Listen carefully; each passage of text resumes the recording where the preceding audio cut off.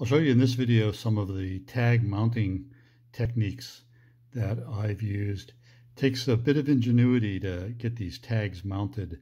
I was really not aware of how much the trucks differed from one car to the next, from one engine to the next. So it takes a little bit of thinking, and I used my 3D printer to help me out a bit, to help me develop some mounting brackets and spacers. So I'll show you this one again. This is the one that I showed in the first video, just a little test truck that I used to run by hand. And if I flip it over, you can see underneath there's a tag that's mounted. Here's another shot of the tag. You can see that it's just about a 25 millimeter square piece of plastic, probably PVC. The actual RFID chip is right there in the middle, and this is the antenna. So you're interested in mounting this as close to the track as you can without interfering, without being, for example, picking on one of the switches. I've generally found that if I mount it about 1/8 of an inch above the track with the actual tag detector antenna mounted just under the track, that seems to work fine for me. And I do use tubular track on my layout. Anyone who uses other kinds of track might have to do a little bit of experimenting. So back to this truck. What I had to do to mount the tag on this truck was actually use my 3D printer and build a little U-shaped mounting bracket. I ended up building a whole series of these with different lengths or different depths to handle the different truck configurations. So this is glued just underneath the truck. The little space between the two little feet is because most of the trucks have a rivet right down there on the crossbar that I'm attaching this to. And so I attached that with Walther's glue, holds it real well onto the truck. Then to put the tag on to the little mount, I just used double-sided sticky tape. So I got this on eBay.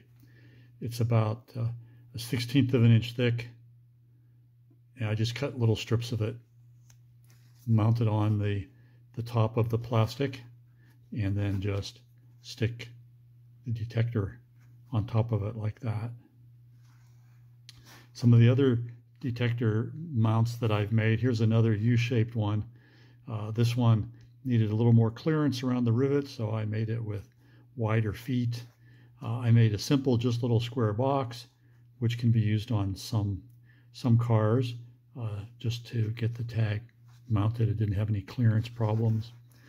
I also made a little more sophisticated shape. This shape I've used on the bottom of some of my engines, where I could actually use Walther's glue and glue on this mount on the edges here, and then I could use double sticky tape and mount the tag on top of that bracket.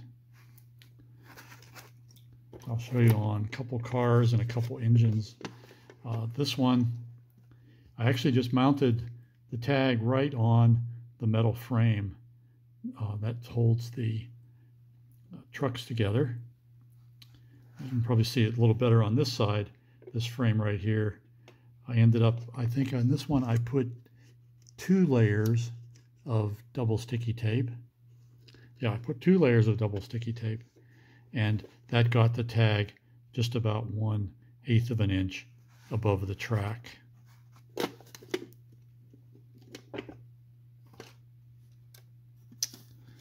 Here's another one. This one is similar to that first test truck that I used. It has that U-shaped piece of plastic printed on my 3D printer and has the tag attached to it.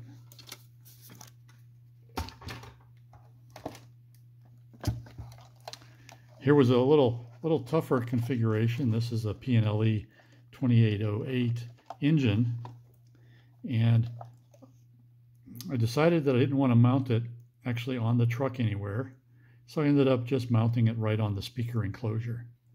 And let's see, 1 layer of double-sided sticky tape. You notice on my engines, I have two tags. That's one thing that I do on all of my engines, is I have a tag on each end of the engine. Part of the reason for that I'll talk about later, but it's basically just to really make sure that my software detects the engine.